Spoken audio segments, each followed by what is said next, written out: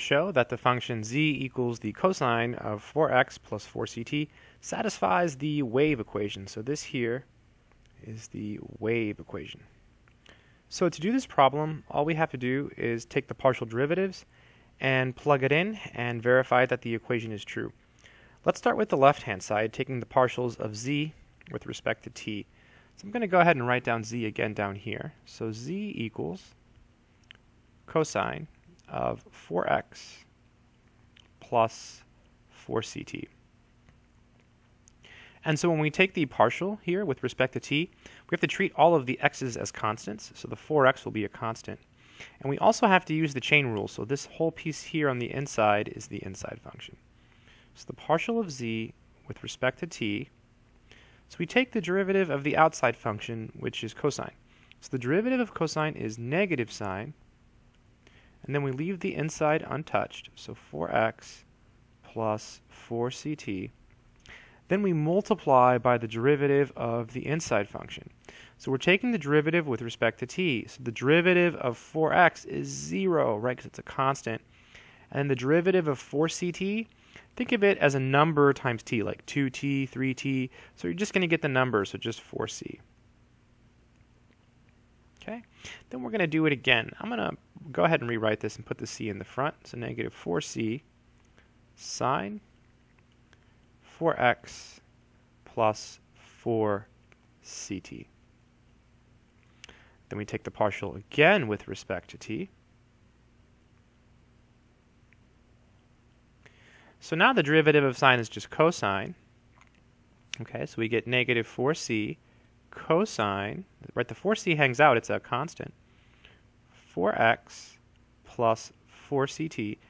And again, we're taking the derivative with respect to t. So the derivative of 4x is 0. The derivative of 4ct is just 4c.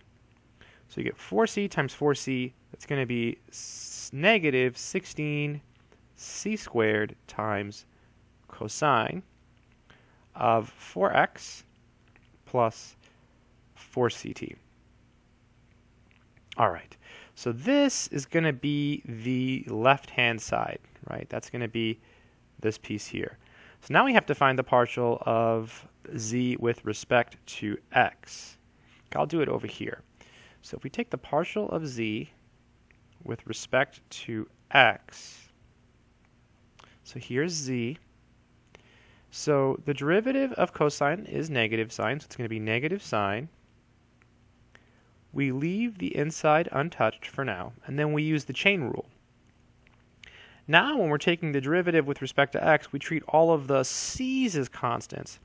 So the derivative of 4x is 4, but then the derivative of 4ct is 0, right? Because I think I said c's, all the t's are constants. So t is constant, and so is c. C is also constant, but we're treating the t's as constants, so that derivative is 0. So let's go ahead and rewrite this.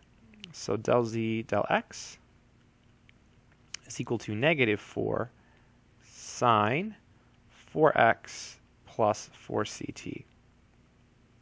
Now we have to do it again. So taking the second derivative, taking the derivative one more time with respect to x. The negative 4 hangs out, and this time the derivative of sine is just cosine. So we get cosine 4x plus 4ct. And then t is a constant, and so is c.